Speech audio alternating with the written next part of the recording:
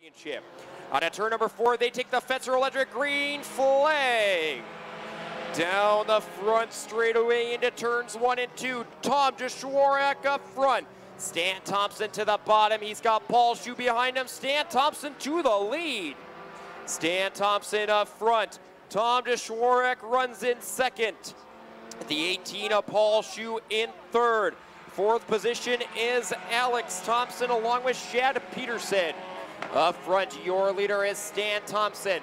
Thompson was your 2019 track champion. He was also your 2011 track champion in the Sport Compacts. Up front, it is Stan Thompson in that Pucklid Chevrolet 8 machine. He leads him out at turn number 4. He's got 10 laps remaining. Stan Thompson up front. Paul Schuh in second. Alex Thompson in third. Fourth position is up for grabs between Shad Peterson and Tom Dacotah. The battle is on for fourth. They are side by side as they come out of turn 4. Up front, it is Thompson as he has got 9 laps remaining.